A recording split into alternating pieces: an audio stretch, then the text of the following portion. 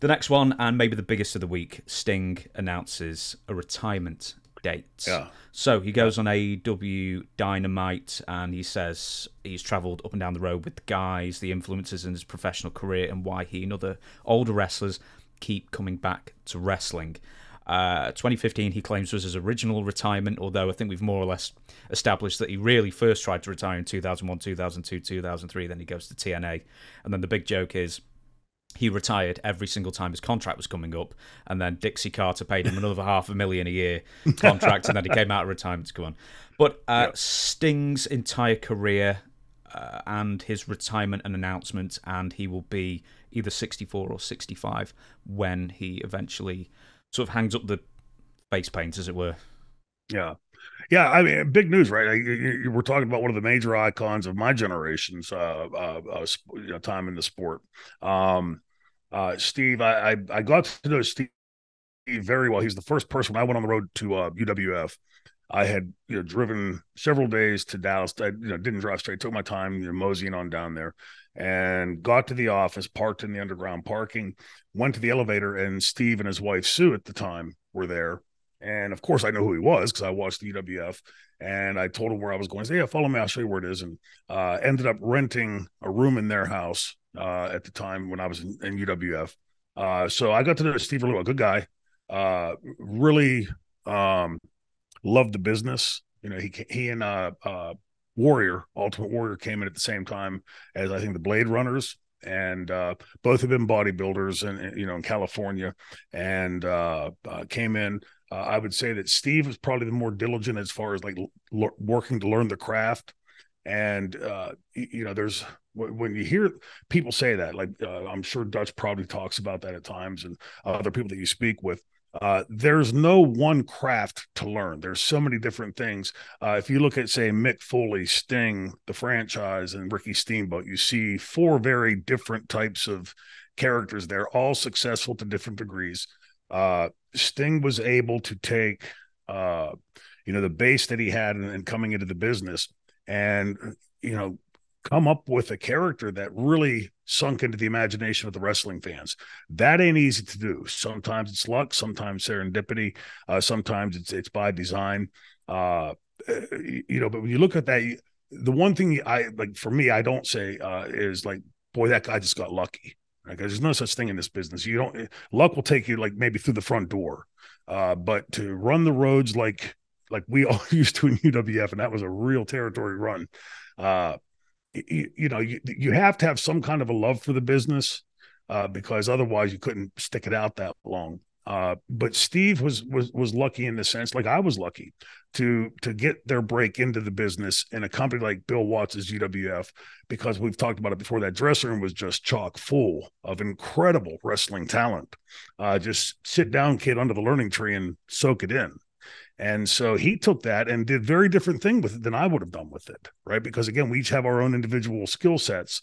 Mine's vastly different than his, but I will credit Steve with this also.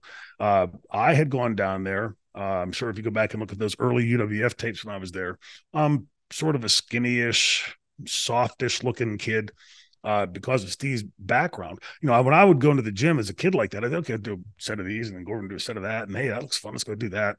Steve was the first to tell me, like, no, you do a body part like this, and keep the cable straight. Like just these little tiny details from a bodybuilder's point of view that I credit him and some others like Steamboat and Snuka with later teaching me more about that.